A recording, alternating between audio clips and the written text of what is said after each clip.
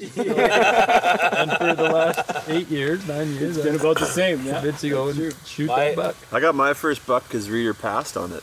Yeah. Yeah, I said that one's for Chad. Yeah. Yeah, but we were sitting right in Sundry on that cut line waiting. Yeah. We heard it in the bushes, and I'm like, Thomas, get your gun ready. You can cross it, you got to shoot it. Yeah. And it's like half hour before dark. Like we're getting close to trouble finding a deer. It hits across that line, and you just bam. Yeah, it was moving when I got it, like just moving really slow, but. Man, that was actually one of my favorite hunting memories because I remember we shot it, we left it for a little bit, and then we went the whole crew met up, and then we went to go track where it went, and it was getting dark, and we had a couple of headlamps on us, but I don't think everybody had one. And we were just about to leave it for the morning, and then you spotted it. Yeah, John spotted it. Yeah. And then it was like this moment of just a pure elation. Yeah. All of a sudden, yeah.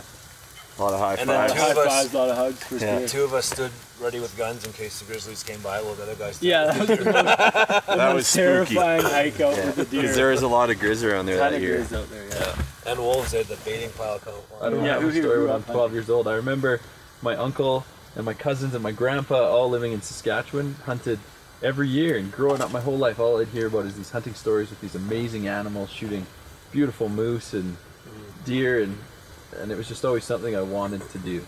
Yeah. And it just took the right moment of somebody saying, "Hey, you want to hunt? Like, why don't you hunt? Well, what does that mean? What does that take? What do I have to do? You have to get a gun. You have to get some clothes. You have to get." And I had a buddy that was working for me at the time, and he ended up giving me his old boots. He ended up giving me his old camo jacket. He ended up giving me all this stuff just to get me hunting that year, and then literally held my hand the entire first year. Every time he went out, I went out, and that's how I got into hunting. It was crazy. I learned. I'd say on my first year, that one that we were talking about that Owen passed on, I'd probably been out. I think that was my third year hunting, wasn't it? Was that at Red Deer River? Mm-hmm. Yeah, that was my third year hunting. So I just walked around the bush for You've been with Benny for 2.5 seasons before I got that deer. That's right.